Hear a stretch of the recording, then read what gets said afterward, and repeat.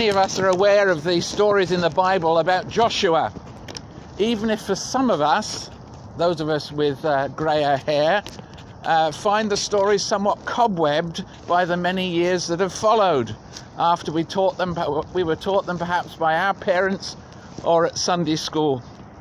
We may indeed, of course, have sung Joshua fit the Battle of Jericho to our children or our grandchildren.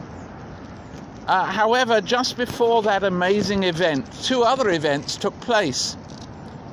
First of all, the people whom Joshua were leading needed to cross from the east to the west bank of the Jordan, and it was in flood. In a repeat of the crossing of the Red Sea, the waters briefly dried up so that the crossing could be effected. The second event was that Joshua commanded a memorial was put in place to remind future generations of just what had taken place. Memorials like this story find a frequent place in the Bible, some to mark miraculous occasions, such as that which occurred at the Jordan. Others, and this is my point, as at our gathering today, remember more solemn occasions. However, all of them are designed to invite our reflection and to direct our thoughts both backwards and upwards.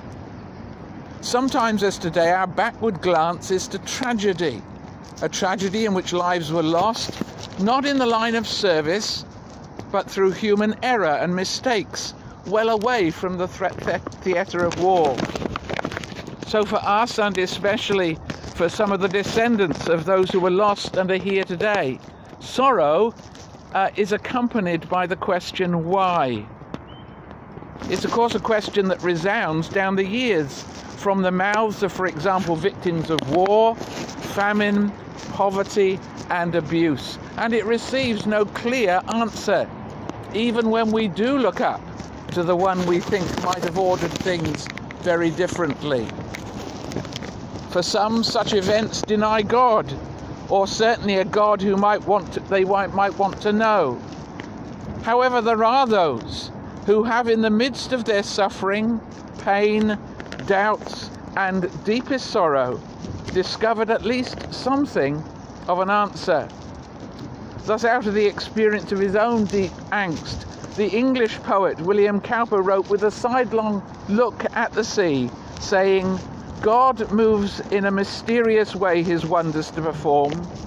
He plants his footsteps in the sea and rides upon the storm. Deep in unfathomable minds, of never-failing skill he treasures up his bright designs and works his sovereign will." And he then goes on to say, "Judge not the Lord by feeble sense, but trust him for his grace. Behind a frowning providence, he hides a smiling face. Blind unbelief is sure to err and scan his works in vain. God is his own interpreter, and he will make it plain." It may be then that such an occasion as this prompts us to both look back, as it should, and look up, and discover him whom Cowper came to love and adore, even in the place of his own uncomprehending darkness.